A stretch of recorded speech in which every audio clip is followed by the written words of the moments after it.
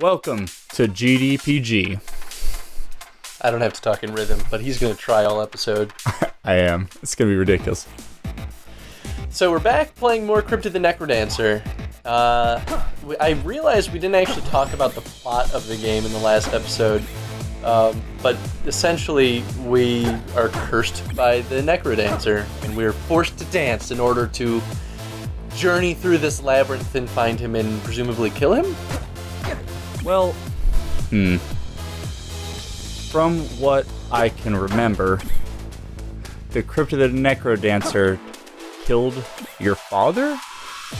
Or just disappeared one day? This is terrible. I should not be doing this. I don't know, man. You haven't lost your multiplier yet. Want to see something fun? This is a trap. Oh, no. That's kind of fun. Can you use those to actually damage Absolutely. other monsters? Ooh, that's nice. Oh, dragon. Oh, no. Oh, he's being stopped by this guy. Let's set him free. It's down I feel and like left. a dragon should take up more than one square personally, but maybe that's just... Boom bombs. That worked quite well. 30 coins. Destroyed you. God damn, I thought that was 30 like coins. a pile of coins. 30 coins. Oh, my multiplier's gone. How many hearts can you get? As many as you can afford. Really? Does it increase in cost every time you purchase one? Absolutely. So, Okay. fun thing about the balance with the gems and everything like that. At this level or this low floor dungeon, I think like most gems I can collect at one given time is something like 9 or 10 or 12 or whatever it is. And so you'll eventually start getting items that are very expensive, which means at some point you're just not going to be able to afford those items until you go to a higher level dungeon. Oh, okay. Watch this. Bam, bam. Oh, dead. And I assume you mean higher level dungeon, meaning just like a lower floor? Yep, floor Okay. 2. Yep.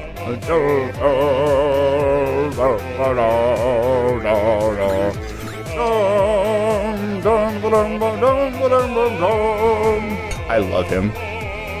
Oh, is he actually singing? So when you leave, does his singing? Yeah. Oh, that sounds kind of quiet, right? Man, he can get high. Man, he's my Oh hero. yeah, because now that the vocals have left, the little music notes stopped appearing by him. Oh, I gotta hurry up. I don't even remember. That's really like fun and yet subtle flavor. Like Oh, teleportation crap. Oh, already. trap? I had a teleportation crown on, and the moment you get hit, you'll teleport back to somewhere. And Interesting. I screwed up and immediately got hit. Huh. Well, at least I got him before this happened. Is there a downside to transitioning a level that way rather than just going down the stairs? Lose your multiplier. That's it. Oh, okay. Look at this guy. He runs from you. I feel like it would probably be really hard to keep up your multiplier anyway, even if you go down the stairs. Nope. I mean, as in, once you get good at the game, absolutely you can. Oh, okay. I guess that's fair. What's the, They give you like a... Crap. They give you like a 2 or 3 beat, like, chance to recover from going through a floor. Oh, okay. Then. Oh, yeah, baby. Ooh, a spell. Alright, it goes up and right, and then it has a cooldown period. Is there a maximum multiplier? Right now I'm at 3, I think. Like that's as high as you can get? Yes, but I can upgrade that. Oh, okay. Up and right. Oh, that's what happened. Fucked up. I didn't realize he hits a wall. Aw, sad day. Yeah, I kept hitting the, like, I kept getting in my head and pressing the what's it called? The bumper instead. Like thinking like that was gonna take me up or right or something. It's kind of fun that they show you that little replay of your final moments. Like, that's how you died. This is like- how you messed up. I just So saw look at it. Like, last card I bought was cost like 2 or 4 or something. Now it costs okay. 12. So basically it's saying 12 is going to be basically impossible at floor 1. What's the coin upgrade? Does that increase the coin drop rate? Let's see. That is my multiplier. So I can increase it by a half of a whole number. Oh, the maximum multiplier. Yeah, that's the maximum multiplier you were just asking about. Find better items or riches. Find better items. Sweet. What's the highest multiplier you've gotten? 4 or 5 or something like that. Alright, let's just... Because, I mean, and obviously I have a whole bunch of items and stuff like that I've unlocked. Oh man, I need money. What can I possibly do about that? What was it? Down and left. See, I'm also getting used to this controller. So if I press down and left, I throw my bomb. Oh. The walls are made of gold. That's genius. Gold. Man, gets really on with the temporary shield. Oh, see all items. That's it. And get me a knife. He's actually, there's a stuffed animal from him on the indie box. Is there really? That's fantastic. The website, the indie box. Not that I'm like giving him a shout out, I guess. I don't know him, but yeah, I mean, it's really cool, and I want it. I've personally never tried the indie box, but I always thought that was a fun concept. The only problem with the indie box is oftentimes you get like, there's like stuff that you just don't know. They're like, I've looked at them and considered trying it out, but yeah, I don't know. It looks cool. Yeah, right. You know, boxes, man. You never know what you're gonna get, and risk reward. That's true. Oh, get me some armor. See, I can see the armor inside this now. Oh, nice, and it actually changes your outfit. Oh, hell, look at that. Oh, man. I love this upgrade. Also, I definitely love the, like, disco tiles going on. It's kind of a nice way to further reinforce the rhythm. Because it changes the beat. They give you a lot of indicators. Yeah, I think that's important because I feel like, first of all, rhythm games are generally hard because it's just hard for the average person to keep on rhythm because not all of us are musicians, right? Mm-hmm. And that people are musicians because that shit requires training. Like, that's why you can't just like anyone can pick it up and do it. And so like this is a rhythm game with combat and exploration mechanics. There's a lot of like fine-tuned things going on here. So I think the more visual things and even audio things they can do to reinforce the rhythm, the better. Because if I were to play this game, I'd probably do horribly. Not only because of the rhythm, but because you really do need to learn the patterns of how your enemies move. Because there's a lot in that. Well, that dragon, for instance, moves every other beat. Oh. Okay. But if you don't kill him with your hit, he hits you. Oh, why'd I move like that? I mean, even roguelikes and roguelites in general tend to be really difficult by themselves. Throw in like rhythm mechanics in addition to that, like man, it's a lot to like take in at once. I'm actually surprised that this game like. Oh, I got a talisman. I don't know what that does. I haven't played it obviously, but it seems pretty intuitive from what I can at least watch you do. Yes. Oh, every time I get hit, that one time. That one time that I got hit, it froze all the enemies. Oh. Nice little, like, I am screwing up hardcore. Well, you're doing better than you did last run. That's fair. Let's see, up and right. Boom. Whoa!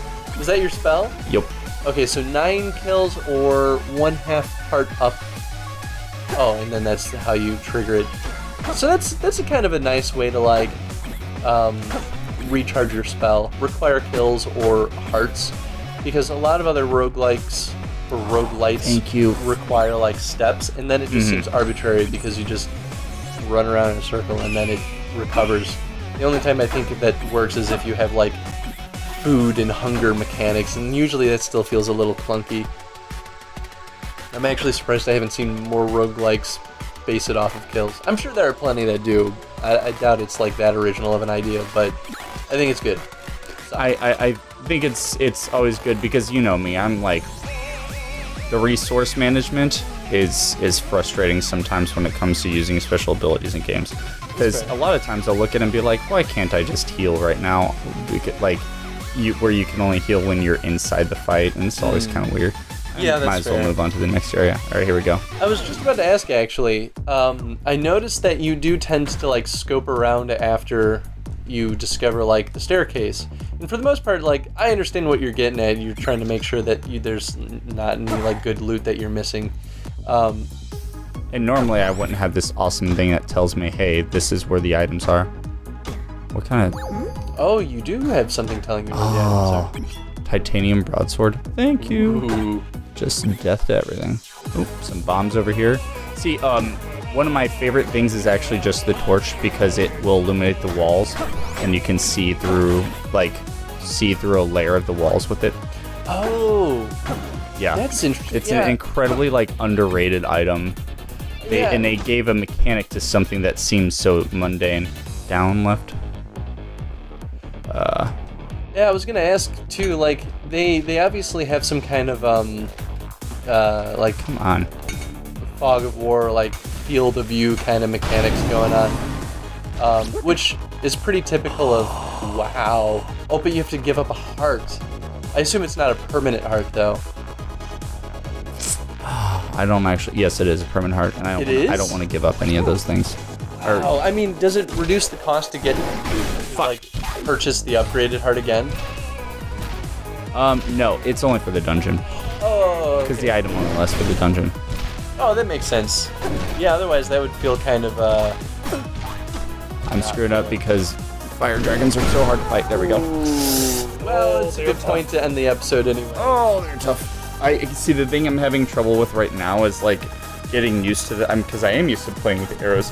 So like I use one of these for my main move, but the moment I have to use the item. Show the camera. Okay, so I'm using the buttons because they react faster. I'm using the buttons here to move up and down, left and right. But the moment that I want to use like the bomb and it says press down and left at the same time, I have to suddenly use this as well as this. That way I can press, the A button to move down and then the joystick press left, and then it'll activate both of those at the same time.